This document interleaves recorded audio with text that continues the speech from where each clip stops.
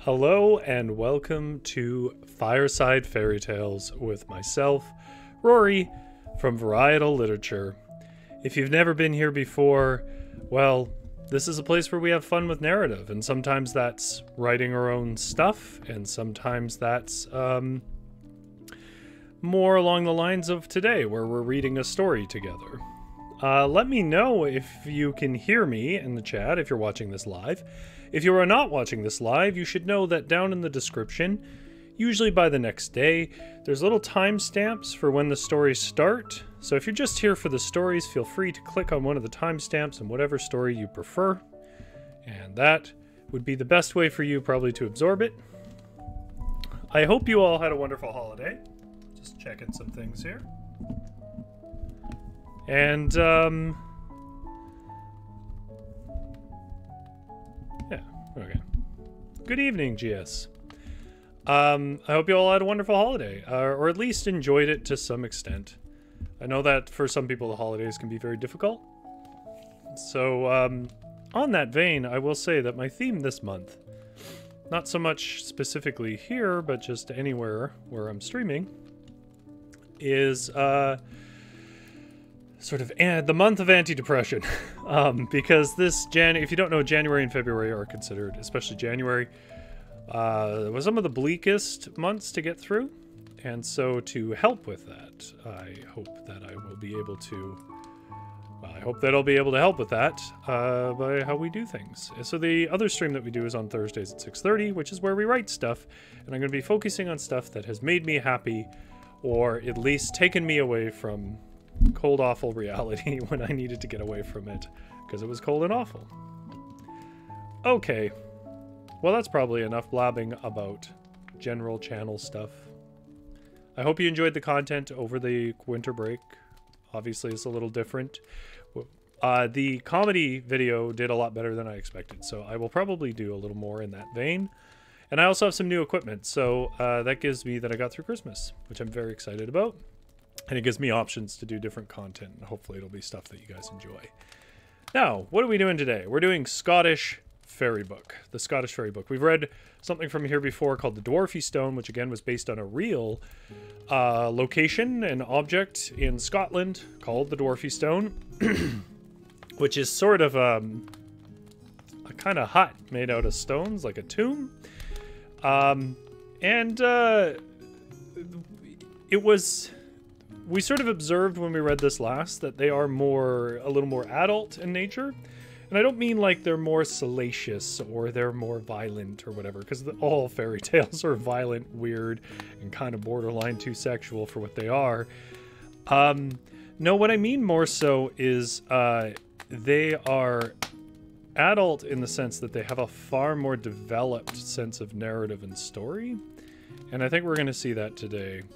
The first story that we're going to read, which I will get us to here, is actually one of my favorite I've ever read. It's of a real guy. I mean, you'll have to make your own decisions about how real the story is of him, but it's of a real guy named Thomas the Rhymer, who lived in 13th century Scotland.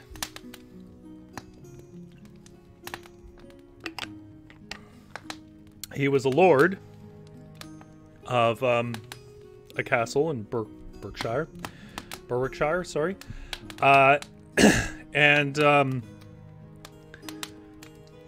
This is sort of a mythological tale wrapped around him and some of the things he was known for. The main thing he was known for was speaking in rhyme, which he really doesn't do here, so it's very strange that the story doesn't... I mean, it does address it, but it's strange that the story doesn't actually capitalize on that. Alright, so with that said, our first story comes from Scottish Fairy Book. It is Thomas the Rhymer, and hopefully you enjoy it. Of all the young gallants in Scotland in the 13th century, there was none more gracious and debonair than Thomas Learmont, Lord of the Castle of Ercildown in Berwickshire. He loved books, poetry, and music, which were uncommon tastes in those days, and above all, he loved to study nature, and to watch the habits of the beasts and birds that made their abode in the fields and woods around his home. Now it chanced that one sunny May morning, Thomas left his tower of Ercildown, and went wandering into the woods that lay about the Huntley Burn, a little stream that came rushing down from the slopes of the Eildon hills. It was a lovely morning, fresh and bright and warm, and everything was so beautiful that it looked as paradise might look. The tender leaves were bursting out of their sheaths and covering all the trees with a fresh soft mantle of green, and amongst the carpet of moss under the young man's feet, yellow primroses and starry anemones were turning up their faces to the morning sky. The little birds were singing like to burst their throats, and hundreds of insects were flying backwards and forwards in the sunshine, while down by the burn side the bright-eyed water rats were poking their noses out of their holes as if they knew that summer had come and wanted to have a share in all that was going on. Thomas felt so happy with the gladness of it all that he threw himself down at the root of a tree to watch the living things around him.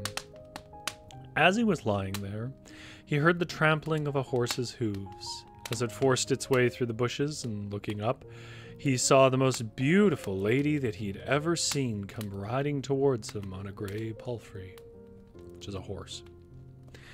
She wore a hunting dress of glistening silk, the color of the fresh spring grass, and from her shoulders hung a velvet mantle while watching the riding skirt exactly, which matched the riding skirt exactly. Her yellow hair, like rippling gold, hung loosely round her shoulders, and on her head sparkled a diadem of precious stones, which flashed like fire in the sunlight. Her saddle was of pure ivory, and her saddle cloth of blood-red satin, while her saddle girths were of corded silk, and her stirrups of cut crystal. Her horse reins were of beaten gold, all hung with little silver bells, so that as she rode along, she made sound like fairy music. Apparently she was bent on the chase, for she carried a hunting horn and a sheaf of arrows, and she led 7 greyhounds along in a leash, while as many scenting hounds ran loose at her horse's side. As she rode toward the glen, she lilted a bit of an old Scotch song, and she carried herself with such a queenly air, and her dress was so magnificent that Thomas was like to kneel by the side of the path and worship her, for he thought that it must be the Blessed Virgin herself. But when the rider came to where he was and understood his thoughts, she shook her head sadly. "I am not the Blessed Lady, as thou thinkest," she said. "Men call me Queen, but it is of a far other country. For I am the Queen of Fairyland, and not the Queen of Heaven." And certainly it seemed as if what she said were true, for from that moment it was as if a spell was cast over Thomas, making him forget prudence and caution and common sense itself. For he knew that it was dangerous for mortals to meddle with fairies, yet he was so entranced with the lady's beauty that he begged her to give him a kiss. This was just what she wanted, for she knew that if she once kissed him, she had him in her power.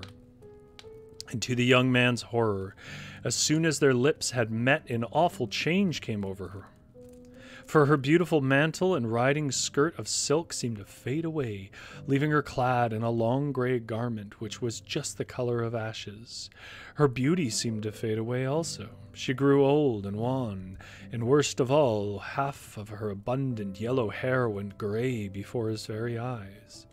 She saw the poor man's astonishment and terror, and she burst into a mocking laugh. "I am not so fair to look on now as I was at first," she said, "but that matters little, for thou hast sold thyself, Thomas, to be my servant for 7 long years. For whoso kisseth the fairy queen must e'en go on with her to fairyland, and serve her there till the time is past." When he heard these words, poor Thomas fell on his knees and begged for mercy, but mercy he could not obtain. The elfin queen only laughed in his face and brought her dapple grey palfrey close up to where he was standing. "No, no," she said in answer to his entreaties.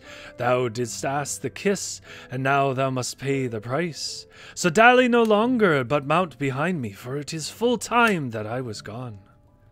So Thomas, with many a sigh and a groan of terror, mounted behind her, and as soon as he had done so, she shook her bridle rein, and the grey steed galloped off. On and on they went, going swifter than the wind, till they left the land of the living behind, and came to the edge of a great desert, which stretched before them dry and bare and desolate, to the edge of the far horizon. At least it seemed to the weary eyes of Thomas of Ercildown, and he wondered if he and his strange companion had to cross this desert, and if so, if there were any chance of reaching the other side of it alive. But the fairy queen suddenly tightened her reins, and the grey palfrey stopped short in its wild career.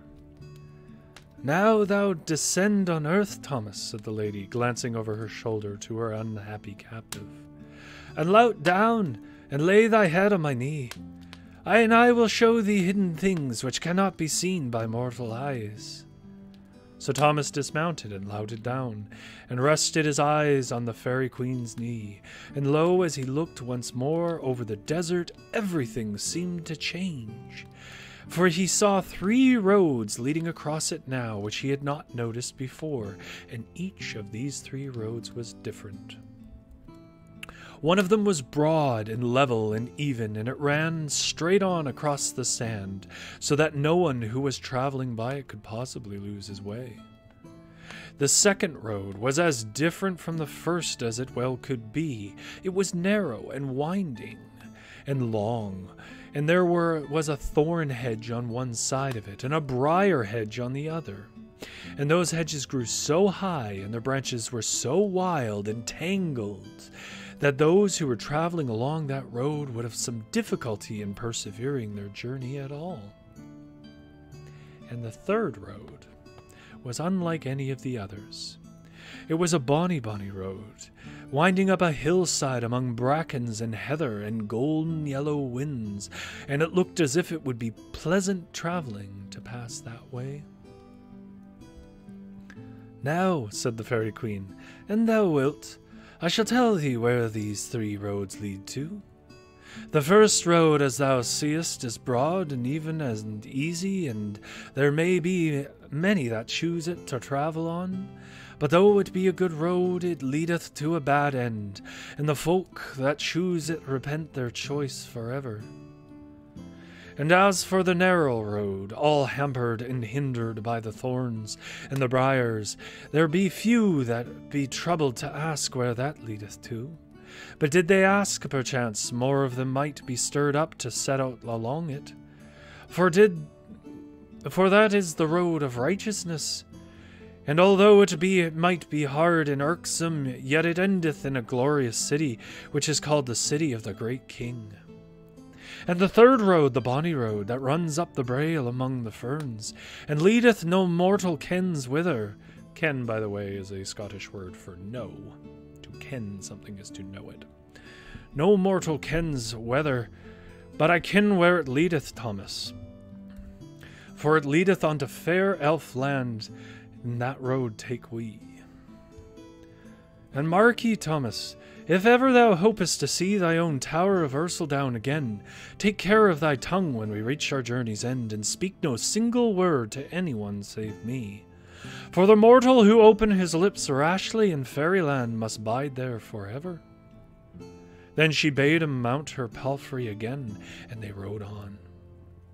The ferny road was not so bonny all the way as it had been at first, however, for they had not ridden along it very far before it led them into a narrow ravine which seemed to go right down under the earth, and there was no ray of light to guide them, and where the air was dank and heavy, there was a sound of rushing water everywhere, and at last the grey palfrey plunged right into it and crept up, cold and chill, first over Thomas's feet and then over his knees.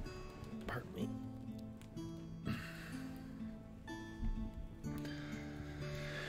His courage had been slowly ebbing ever since he had been parted from the daylight, and now he gave himself up for the lost, for it seemed to him certain that his strange companion and he would never come safe to their journey's end.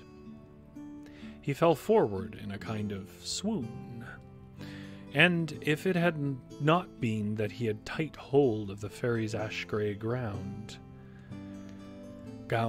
I warrant he had fallen from his seat and had been drowned.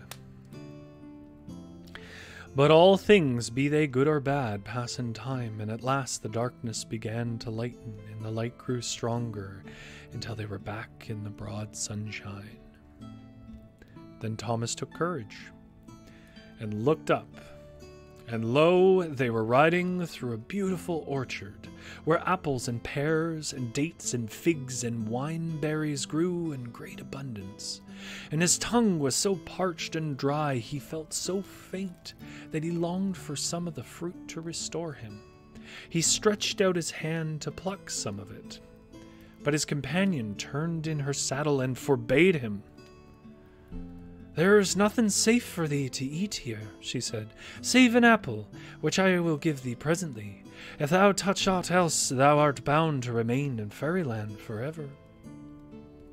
So poor Thomas had to restrain himself as best he could, and they rode slowly on until they came to a tiny tree all covered with little red apples. The Fairy Queen bent down and plucked one and handed it to her companion. "This I can give thee," she said, "and I do it gladly, for these apples are the apples of truth. And whoso eateth them gaineth this reward, that his lips will never more be able to frame a lie."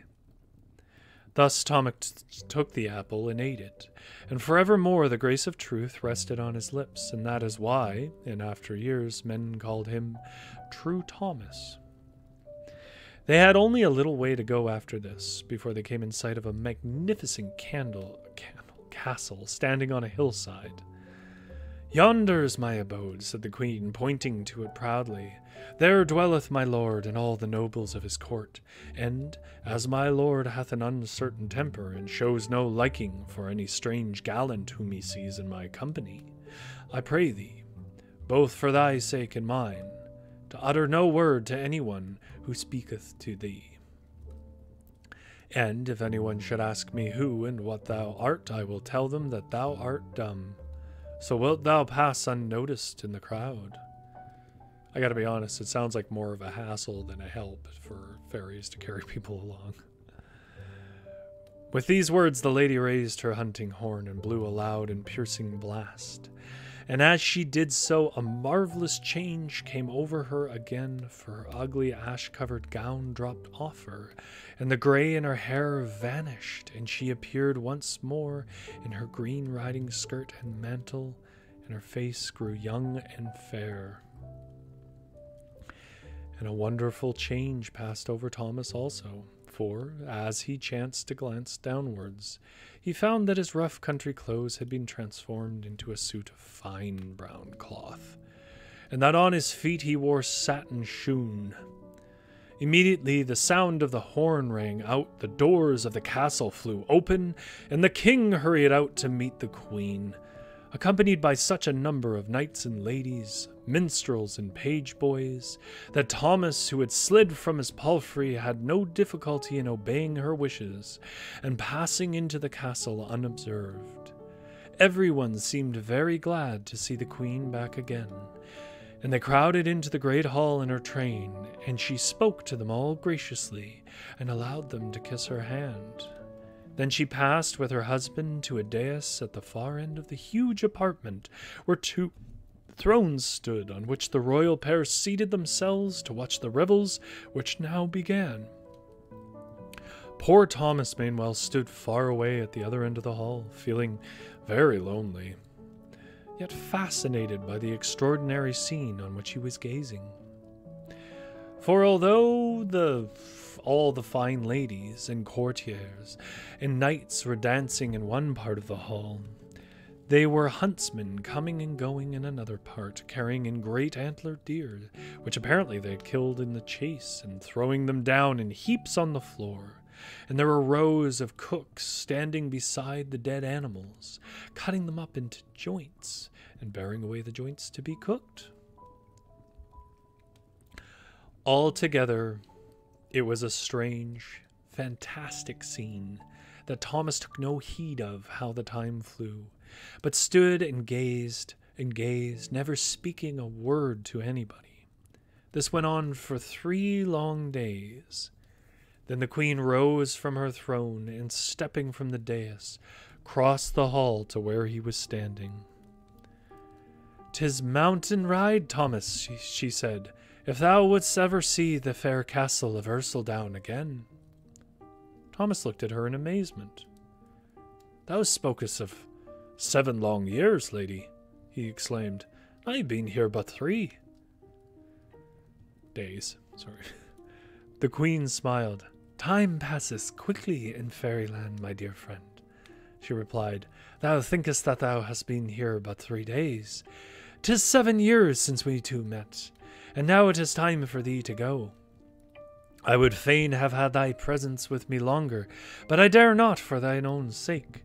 For every 7th year an evil spirit cometh from the regions of darkness, and carrieth back with him one of our followers, whomsoever he chanceth to choose. And as thou art a goodly fellow, I fear that he might choose thee. So as I would be loth to let harm befall thee, I will take thee back to thine own country this very night." Once more the grey palfrey was brought, and Thomas and the queen mounted it, and as they had come, so they returned to the Ildon tree near the Huntley burn. Then the queen bade Thomas farewell, and as a parting gift he asked her to give him something that would let people know that he'd really been to fairyland. "I've already given thee the gift of truth," she replied. "I will now give thee the gifts of prophecy and poesy. so that thou wilt be able to foretell the future and also to write wondrous verses. And besides these unseen gifts, here is something that mortals can see with their own eyes, a harp that was fashioned in fairyland. Fare thee well, my friend. Some day, perchance, I will return for thee again. With these words, the lady vanished, and Thomas left alone, feeling a little sorry, if the truth must be told, at parting with such a radiant being and coming back to the ordinary haunts of men. After this, he lived for many a long year in his castle of Ercildown, and the fame of his poetry and the prophecies spread all over the country, so that people named him True Thomas and Thomas the Rhymer. I cannot write down for you all the prophecies which Thomas uttered, and which most certainly came to pass, but I will tell you one or two. He foretold the battle of Bannockburn in these words: "The burn of Braid shall rin foul raid." In other words, the place where Braid is shall have a foul raid. Which came to pass on that terrible day when the waters of the little Bannockburn were reddened by the blood of the defeated English. He also foretold the union of the crowns of England and Scotland under a prince who was the son of a French queen, and who yet bore the blood of Bruce in his veins. "A French queen shall bear the sun, shall rule all Bretagne to the sea, as near as is the 9th degree." Which came true in 1603 when King James, son of Mary, Queen of Scots, became monarch of both countries. 14 long years went by, and people were beginning to forget that Thomas the Rhymer had ever been in fairyland. But alas, a day came when Scotland was at war with England, and the Scottish army was resting by the banks of the Tweed, not far from the Tower of Ercildown. Such a pretty picture. And the master of the tower determined to make a feast, and invited all the nobles and barons who were leading the army to sup with him. Their feast was long remembered, for the Laird of Ercildown took care that everything was as magnificent as it could possibly be. When the meal was ended, he rose in his place, and taking his elfin harp, he sang to his assembled guests song after song of the days long ago. The guests listened breathlessly, for they felt they would never hear such wonderful music again, and so it fell out. For that very night, after all the nobles had gone back to their tents, a soldier on guard saw, in the moonlight, a snow-white hart and hind moving slowly down the road that ran past the camp. Hart and hind are male and female deer.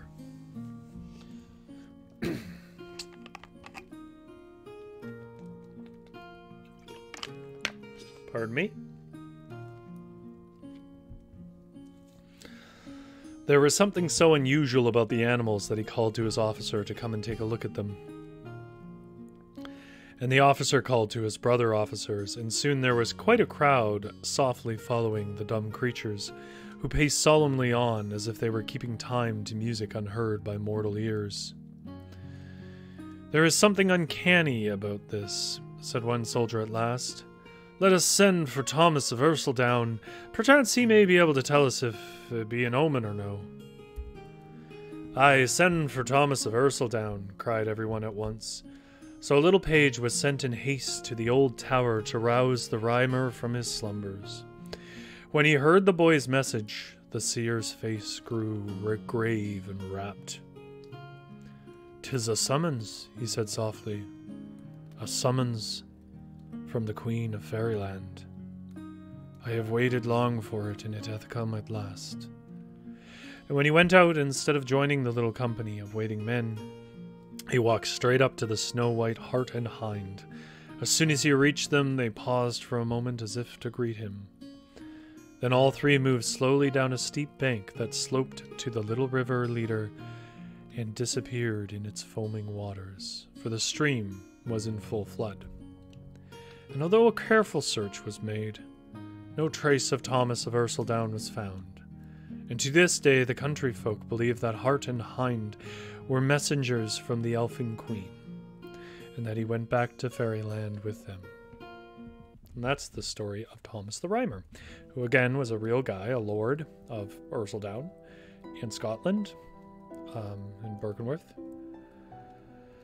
And yeah, I mean, the rest of it you'll have to decide if you how much of it you believe. GS says, oh goodness, he can't speak for 7 years. Well, yeah, but as it turns out, only 3 days. Apples too? This is worse than an after Christmas diet. Yeah. I can think of things I wouldn't mind eating for 7 years. Apples aren't them. What about you guys? What would you eat for 7 years if you had to? If you got dragged off to fairyland, what food would you eat for 7 years? I think we can assume nutrition isn't a huge problem here because, like, for 3 days he seemed to be fine on an apple. Oh, I see. We have the blessings of spam with us again. Let's get rid of that. Hello, Russian spam message. Go away.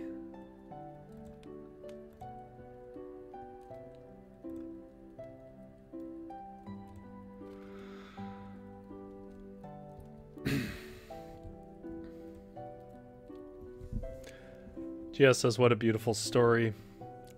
Yeah, I really was very charmed by that story. Hopefully others enjoyed it. Oh yeah, actually I think that's just the next story that we're reading, honestly.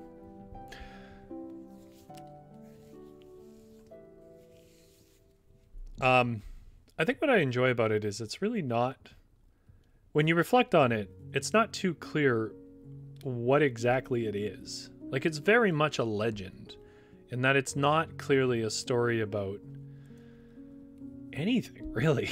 It's just, he goes to this fairyland and he describes it. He gets some gifts and then he goes back. It does have obvious, allusions to biblical content, but I don't know why. Like, I don't know, like, I do know that obviously Christianity had a huge influence. What I mean is, I don't really know what it's trying to say. Obviously 3 days is important in Christianity, and, you know, the idea of, there's that kind of, I think it's Moses who just wanders up to a hill and gets carried off to heaven. Like, there's lots of imagery. He confuses the elfin queen for Mother Mary. You know, there's a lot of sort of nods to Christianity in it. Yeah, GS says, but it is enchanting. Yeah, and I guess ultimately, you know, if you're going to read a legend or you're going to tell a tale, that's kind of the point.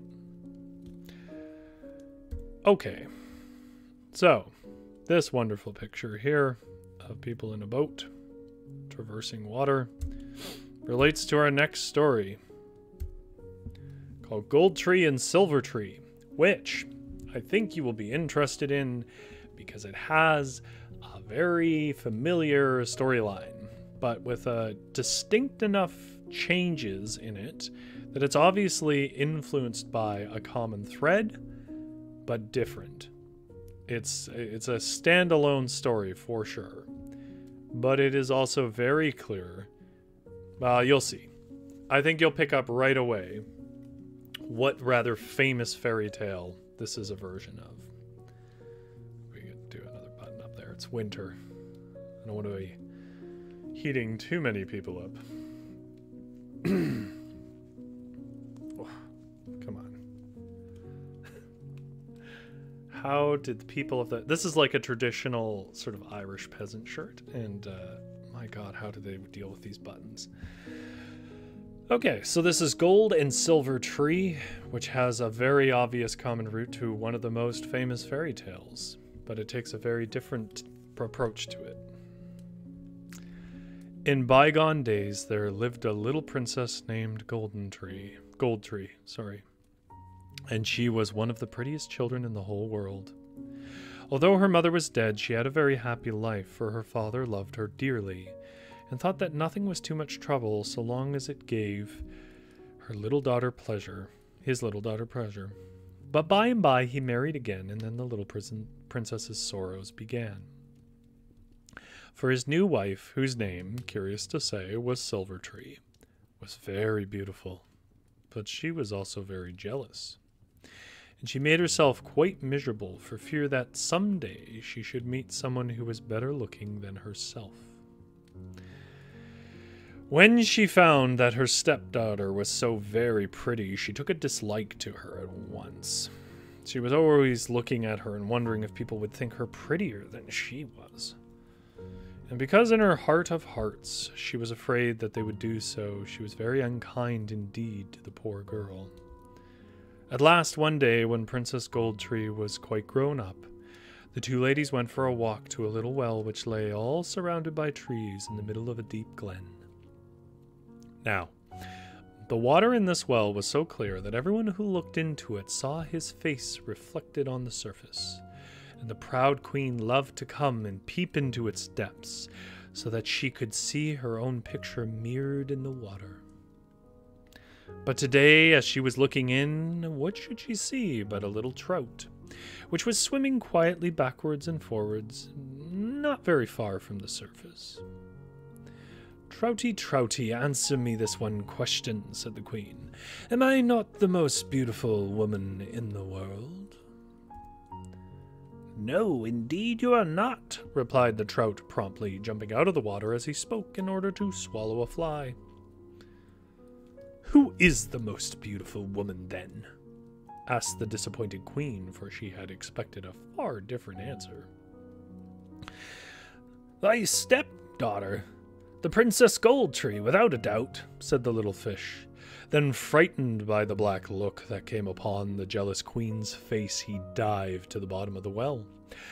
It was no wonder that he did so, for the queen's expression was not pleasant to look at, as she darted an angry glance at her fair young stepdaughter, who was busy picking flowers some little distance away.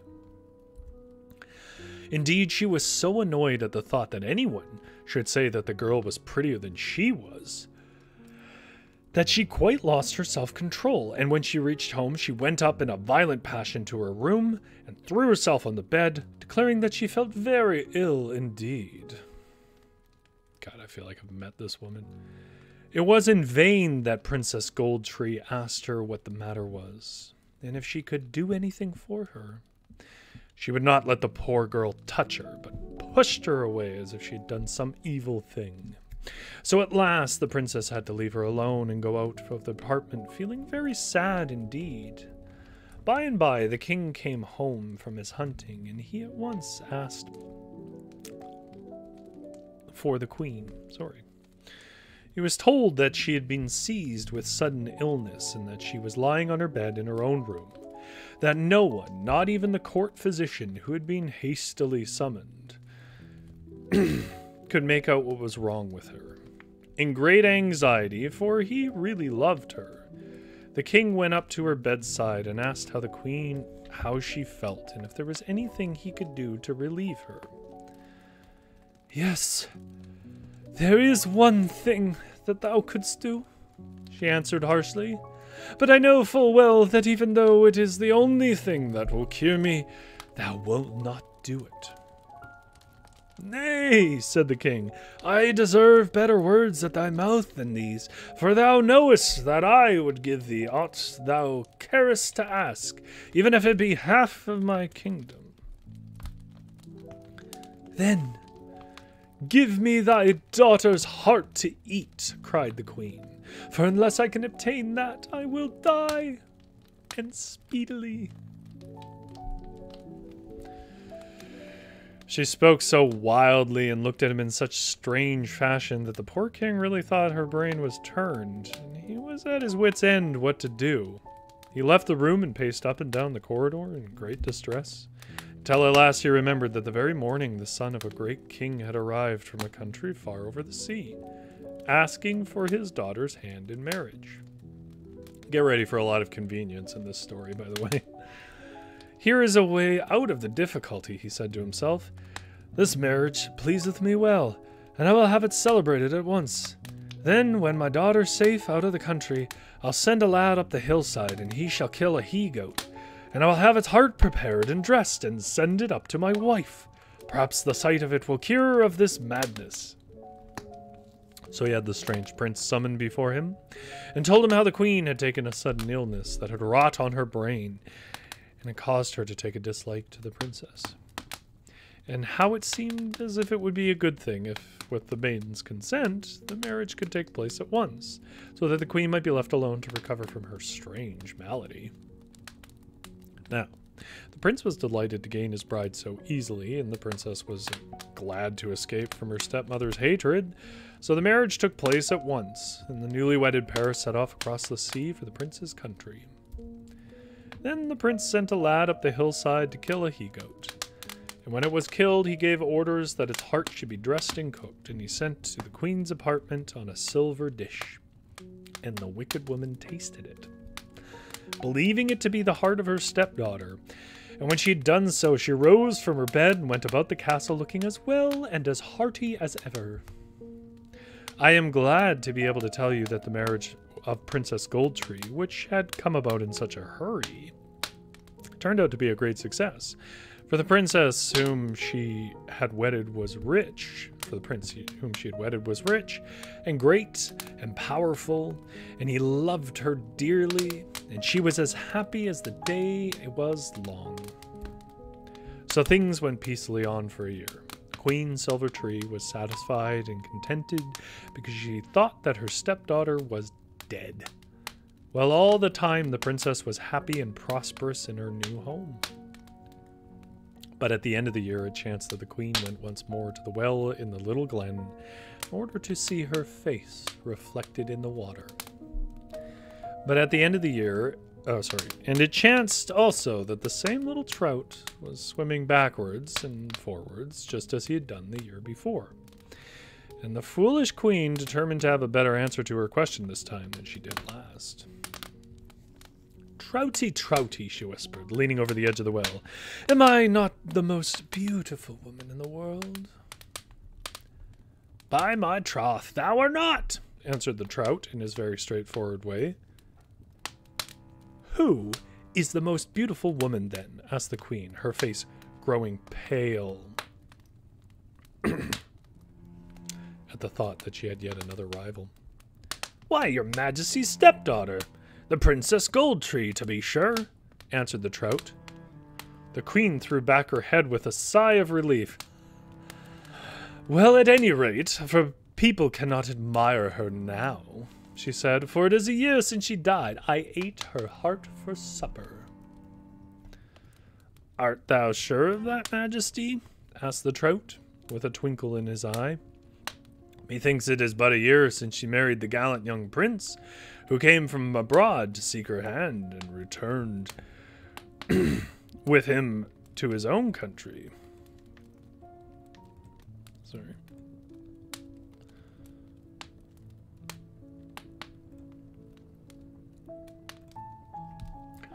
When the queen heard these words, she turned quite cold with rage, for she knew that her husband had deceived her. And she rose from her knees and went straight home to the palace and, hiding her anger as best she could, she asked him if he would give orders to have the longship made ready, as she wished to go and visit her dear stepdaughter, for it was such a very long time since she had seen her. I don't know, by the way, why the king is a complete idiot in this, but he is.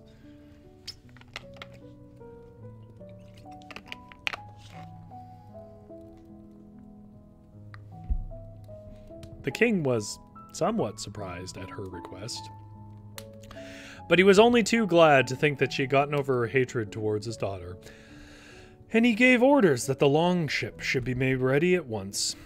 Soon it was speeding over the water, its prow turned in the direction of the land where the princess lived, steered by the queen herself, for she knew the course that the boat ought to take, and she was in such haste to be her journey's end that she would allow no one else to take the helm. Now it chanced that Princess Goldtree was alone that day, for her husband had gone a-hunting, and as she looked out one of the castle windows, she saw a boat coming sailing over the sea towards the landing place. She recognized it as her father's longship, and she guessed only too well whom it carried on board. She was almost beside herself with terror at the thought. for she knew that it was for no good purpose that Queen Silvertree had taken the trouble to set out to visit her. And she felt that she would given almost anything she possessed if her husband had been but at home. In her distress, she hurried into the servants' hall. "Oh, what shall I do? Oh, what shall I do?" she cried. "For I see my father's longship coming over the sea, and I know that my stepmother is on board, and if she hath a chance she will kill me, for she hateth me more than anything else upon earth." Now, the servants worshipped the ground that their young mistress trod on, for she was always kind and considerate to them. And when they saw how frightened she was and heard her piteous words, they crowded round her, as if to shield her from any harm that threatened her. "Don't be afraid, your highness," they cried. "We will defend thee with our very lives if need be. But in case thy lady stepmother should have the power to throw an evil spell over thee, we will lock thee in a great mullineed chamber. Then she can't get nigh thee at all." Now, the mullioned chamber, that's what I meant to say, was a strong room which was in a part of the castle all by itself, and its door was so thick that no one could possibly break through it.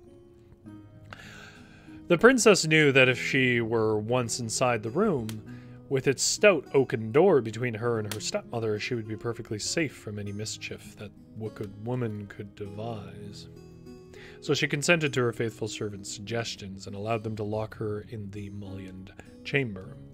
So it came to pass that when Queen Silvertree arrived at the great door of the castle and commanded the lackey who opened it to take her to his royal mistress, he told her, with a low bow, that that was impossible, because the princess was locked in the strong room of the castle and could not get out, because no one knew where the key was.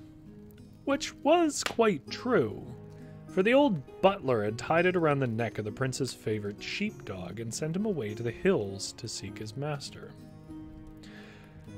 "Take me to the door of the apartment," commanded the queen. "At least I can speak to my dear daughter through it."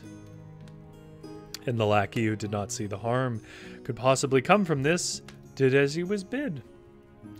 "If the key is really lost, and thou canst not come out to welcome me, dear gold tree," said the deceitful queen, "at least put thy little finger through the keyhole so that I may kiss it." The princess did so, never dreaming that evil could come to her through such a simple action. But it did. For instead of kissing the tiny finger, her stepmother stabbed it with a poisoned needle, and so deadly was the poison that before she could utter a single cry, the poor princess fell, as one dead, on the floor. When she heard the fall, a smile of satisfaction crept over Queen Silvertree's face. "Now I can say that I am the handsomest woman in the world," she whispered. And she went back to the lackey who stood waiting at the end of the passage and told him that she had said all that she had to say to her daughter, and now that she must return home. So the man attended her to the boat with all due ceremony, and she set sail for her own country. And no one in the castle knew that any harm had befallen their dear mistress, until the prince came home from his hunting with the key of the mullioned chamber, which he had taken from his sheepdog's neck in his hand. Oh, there's the bed. Tell me if you've figured out what this is clearly a version of. What story? He laughed when he heard the story of Queen Silvertree's visit. He told the servants that they had done well, and then he ran upstairs to open the door and release his wife. But what was his horror and dismay when he did so to find her lying dead at his feet on the floor. He was nearly beside himself with rage and grief, because he knew that a deadly poison such as Queen Silvertree had used would preserve the princess's body so that it had no need of burial. He had laid it on a silken couch and left in the mullioned chamber so that he could go and look at it whenever he pleased. He was so terribly lonely, however, that in little time he married again. His second wife was just as sweet and as good as the first had been. This new wife was very happy. There was only one little thing that caused her any trouble at all. She was too sensible to let it make her miserable. The one thing was one room in the castle, a room which stood at the end of a passage by itself, which she could never enter, as her husband always carried the key. And as, when she asked him the reason of this, he always made up excuses of some kind, she made up her mind that she would not seem as if she did not trust him, and so she asked no more questions about the matter. But one day the prince chanced to leave the door unlocked, and as he had never told her not to do so, she went in. And there she saw Princess Goldtree lying on the silken couch, looking as if she were asleep. "Is she dead? Or is she only sleeping?" she said to herself. And she went up to the couch and looked closely at the princess. And there, sticking in her little finger, she discovered a curiously shaped needle. "There hath been evil work here," she thought to herself. "If that needle be not poisoned, then I know not of medicine." And being skilled in leechcraft, she drew it out carefully out. In a moment, Princess Goldtree opened her eyes and sat up, and presently she had recovered sufficiently to tell the other princess the whole story. Now, if her stepmother had been jealous, the other princess was not jealous at all, for when she heard all that had happened, she clapped her little hands, crying, "Oh, how glad the princess will be! For although he married again, I know that he loves thee best." That night the prince came home from hunting, looking very tired and sad, for what his second wife had said was quite true. Although he loved her very much, he was always mourning in his heart for his first dear love, Princess Goldtree. "How sad thou art," exclaimed his wife, going out to meet him. "Is there nothing I can do to bring a smile to thy face?" "Nothing," answered the prince wearily, laying down his bow, for he was too heart-sore to even pretend to be gay. "Except to give thee back Goldtree," said his wife mischievously. "And that I can do. Thou wilt find her alive and well in the Mullion chamber. My God." Without a word, the prince ran upstairs, and sure enough, there was his dear Goldtree sitting on the couch, ready to welcome him. He was so overjoyed to see her that he threw his arms around her neck and kissed her over and over and again, quite forgetting his poor second wife, who had followed him upstairs, and who now stood watching the meeting that she had brought. Poor lady.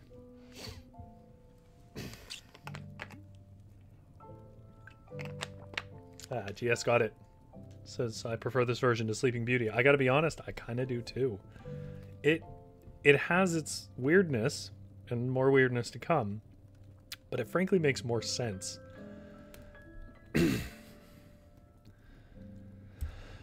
She did not seem to be sorry for herself, however. "I always knew that thy heart yearned after Princess Goldtree," she said, "and it is but right that it should be so, for she was thy first love, and she hath come to life again. I will go back to mine own people." "No, indeed thou wilt not," answered the prince, "for it is thou who hast brought me this joy. Thou wilt stay with us, and we shall all three live happily together, and Goldtree and thee will become great friends." Presumptuous. Also, thinking in this era might not have been that weird.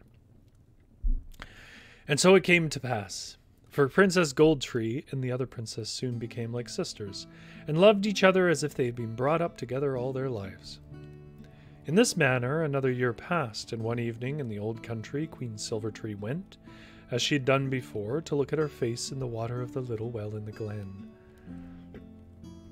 And as happened twice before, the trout was there. "Trouty, Trouty," she whispered, "am I not the most beautiful woman in the world?" "By my troth, thou art not," answered the trout, as he had answered on the 2 previous occasions. "And who dost thou say is the most beautiful woman now?" asked the queen, her voice trembling with rage and vexation.